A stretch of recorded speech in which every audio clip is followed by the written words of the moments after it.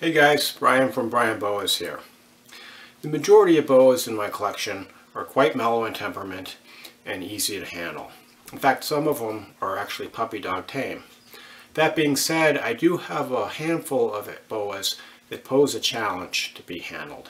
Some of them have even drawn blood in the past. So over the years I've learned to read their behavior in order to prevent from being bitten by them when I have to handle them. So I thought it would be interesting to get them out and show you some of the signs I look for to hopefully avoid being bitten by a boa that's nervous or aggressive. This is going to be unscripted, of course, so we'll just have to see what happens. It should be pretty fun. That being said, if you like this video, please subscribe to the Brian Boas YouTube channel for more videos on all aspects of keeping and breeding boas in captivity. So this first animal is possibly the most aggressive boa in my whole collection. She's my 2012 Guyana BCC female. She's about close to 7 feet, 6 or 7 feet. She's one of my larger boas. And I actually got the worst bite that I've ever gotten from any animal from her a few years ago. It was more like being punched with a wide open mouthful of teeth. So she can be like a chainsaw on steroids. That being said, she's calmed down somewhat in the last few years, and I'm able to read her signals a little bit better. So when she tenses up her body, kind of like she's doing now, and kind of throws spasms, I know that I'm in the danger zone and I have to get her and myself to safety. So that being said, I'm gonna put her back before I lose some blood here. I think she's shown herself long enough. So she's back to the safety of her cage now. And interestingly, I have 2 litters that I've gotten from her. Her boyfriend, the father of the litters, is not aggressive like she is. And the babies so far haven't been aggressive. So it might just be an individual difference in that one female. So the next animal is my 2013 female Honduran firebelly boa. You can see I'm giving her some distance because she's currently in shed on top of being somewhat of an aggressive animal. So I don't want to get bitten here. But this girl is really more hissy than bitey. She was just hissing, but it looks like she's calmed down a bit.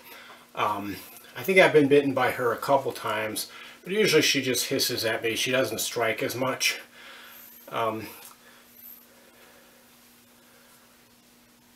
She's actually one of my most beautiful boas with her beautiful orange belly. Interestingly, I had a litter from her a couple years ago, and I kept 3 of the babies as holdbacks. 2 of them are quite calm and they don't hiss, but then one of them hisses just like she does. So it looks like that one might have inherited her personality. So you can see one thing that you always want to do with an unpredictable animal is to keep the head at arm's distance. Okay, because if you're going to take a bite, it's a lot better to take it to the hand or arm than to the face. So I think I'm going to put her back before I push my luck too far.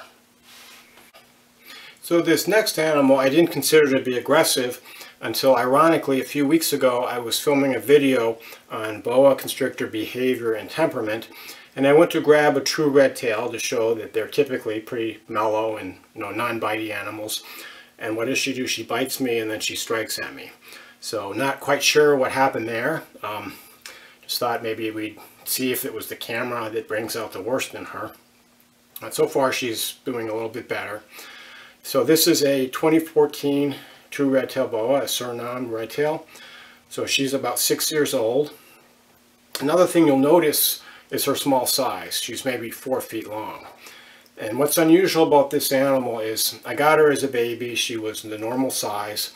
I fed her on the same feeding regimen as my other boas, about every 2 weeks. In fact, with her, I'm still feeding her every other week because she's so small, but she really hasn't grown that big. So she just might be kind of a dwarf variant, or on the smaller end of the size scale. She actually would be ready to breed next year, just based on her age, because she'll be like 7 years old. So I'll have to see. I may breed her next year, or I might just give her another year to maybe hopefully get a little bit bigger. This is a Suriname true red-tailed boa. So this next animal is a boa constrictor sabogae, the Pearl Island boa. This is a 7-year-old female. She was born in 2013. Had a litter from her last year for the first time. And so Pearl Island boas are known for being a little flighty and a little more on the aggressive side. I don't think I've ever actually drawn or been bitten by this girl. She has struck out at me several times, and I just was lucky and managed to pull my hand away. But she's somewhat more nervous. My other pair of sabogae boas are calmer and more handleable, but this girl just seems to be more on the nervous side. Very beautiful animal though. Cool head shape and beautiful patternless colors. You can see the white on her sides. So if you're looking for a boa constrictor as a calm pet that you can take out and share with friends, boa constrictor sabogae is probably not going to be the best choice for you. It's just more of a snake to just enjoy the beauty of its unique body shape and its cool behaviors. Some of my boas will start out hissy and aggressive as babies, but then they calm down as they get a little older.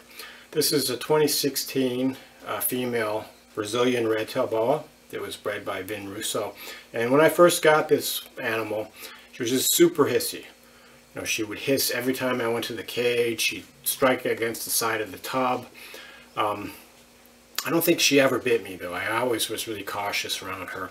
But she's actually calmed down quite a bit over the last year or so. You know, as she's reaching or getting, you know, somewhat closer to maturity. So hopefully as an adult she'll just be quite a bit more on the calm side. So I wanted to end with a type of boa that has a reputation for being a little bit hissy, but then it always calms down with time. And that's the Tarahumara Mountain Dwarf Boa. So these guys start out for the first 6 months or so, and they hiss quite a bit, and actually strike kind of as a bluff. Although I don't know if I've ever actually been bitten by one of these animals. If I did get bitten, it wouldn't be a big deal since their, you know, heads and their teeth are so small. But this guy is a 2018 holdback, so he's about a year old now, and you know, no biting, no hissing. Definitely calmed down over time. So this guy is from my high pink female. You can see he's got the beautiful pink coloration on his sides as my high pink female has. And I actually have the same pairing going on right now with my high pink female and my Rio Bravo male. So with any luck, I'll have another litter of full siblings to this guy on the ground sometime this summer. Those were a few of my more aggressive boas. I actually feel pretty lucky to have done shooting this video without losing any blood. And if you have an aggressive boa of your own, I recommend that you study its behavior and that you're aware of the signs it's going to give before it could potentially bite you or do anything aggressive. As always, if you have any questions or comments, you can write them below or feel free to reach out to me. Thank you for your attention and enjoy your boas.